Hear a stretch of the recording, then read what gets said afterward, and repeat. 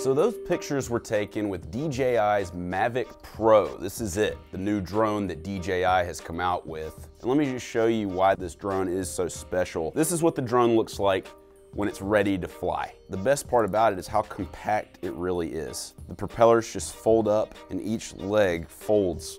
This is what the size looks like when it's completely compact. It is so manageable and easy to carry and store. I flew home over the weekend with the Mavic Pro and just tucked this in my carry-on bag. So this is our old Phantom 2 from DJI that we've used for a few years.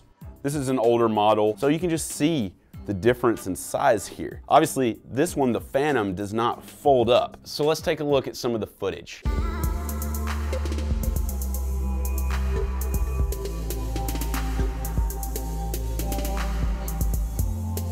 I took the drone down to Tuscaloosa, Alabama, my hometown, over the weekend. Was able to get some beautiful shots. I barely had to do any work at all. The Mavic did the work for me. This is the remote controller for the Mavic Pro.